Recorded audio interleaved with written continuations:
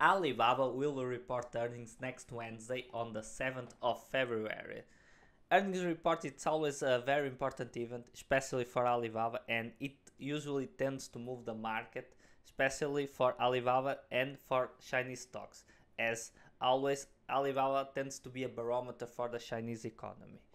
But in this video, we'll talk about the current economic situation on China, how Alibaba is doing as a company, what to expect for this next earnings report, and we'll look into the possible catalyst that will affect Alibaba stock. So let's get into it.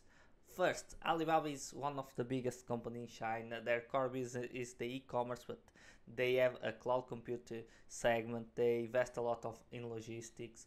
But this stock was once a high flying stock. Investors loved Chinese stocks. Chinese economy was booming, but since 2021, after the COVID, the stock has been down a lot. In the last few years, there has been regulatory changes, economic slowdown, recession. China has been having a lot of problems, and the stock of Alibaba, for example, has been in a downtrend for 2-3 years, and the stock hit all-time high of $300, and right now it's around the $70 mark. The stock has been having a lot of difficulties, but there are a lot of good reasons to be bullish on these earnings releases. For Wednesday, it is expected Alibaba to report earnings per share around 2.4 $2.7, and the revenue estimate is supposed to be around $30.8 billion.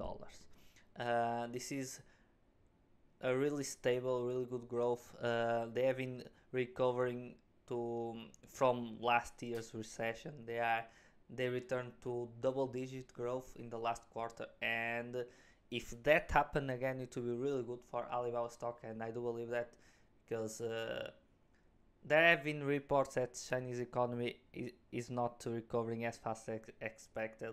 That's why Chinese stocks are down during the last year. But if you see some recovery, it will be a really good catalyst for the stock. Analysts' sentiments toward Alibaba has not been great. They are not expecting much, but there have been a lot of problems. But in the last few months, there weren't bad news around the Chinese economy. The bad news we see, that's nothing new that we didn't know already, but they have in a housing crisis that are affecting a lot the economy, but they are expecting to have really good growth this year, around 5%, which is really good.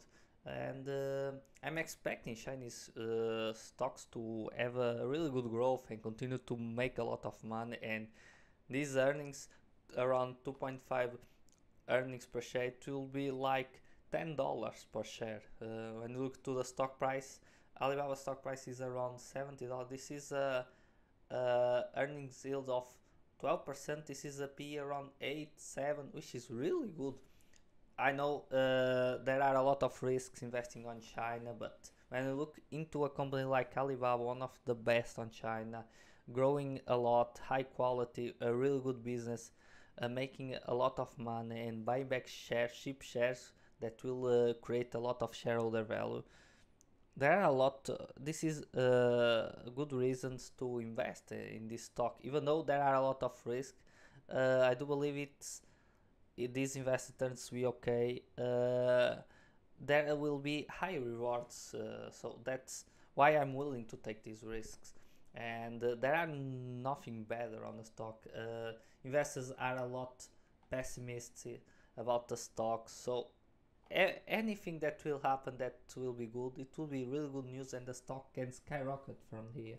And I don't know what will happen in the next few months or in the next year.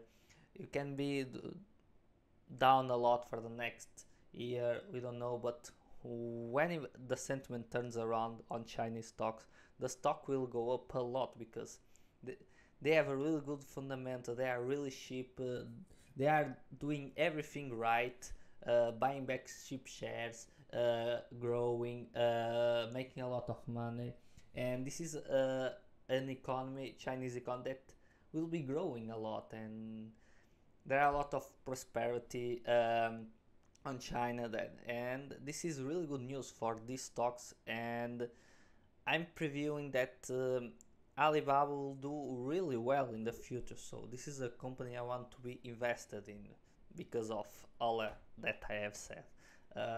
And this is a sentiment reason, but when the sentiment turns around, we'll not see Alibaba going 10% up or 20. It will be 100, 200, 300, 400% up in a single year maybe. So we don't know when it will happen, but I do really believe that will happen in the future. So I'm investing in that. So what we should look in the next earnings report. A very important thing in Alibaba, it's their e-commerce businesses. That's where we get the most of the revenues and most of the profits. So we should look into the GMV, gross merchandising volume, user growth, active buyers numbers, competition from JD and Pinduoduo, how it will happen, or it will decrease their margin. But it looks like they are recovering their margin, so I will be looking to that. I will for sure look their cloud computing segment. I want to see revenue growth, market share compared to Tencent Cloud and Huawei Cloud, for example. We have seen really good news, but cloud computing has been flat in the last few years. But there are new product launches, and they are saying this AI, and they have been market leaders around the technological companies on China. So it might be we might see revenue growth in their cloud business in the next few months, years. We don't know that. I'm looking to it. We should look into the profitability of logistics, advertising, and international business, that are big segments that are growing a lot, and it will be big segments in the future for Alibaba, and will get a lot of profit from their business. About potential catalysts of the stock, everything can be a catalyst. Earnings beat, revenue beats, higher growth, good news, maybe a spin-off, I don't know. Anything will be a catalyst for the stock. There are a lot of pessimism on these stocks. Investors are thinking that will not have growth, Chinese will have regulatory changes again, but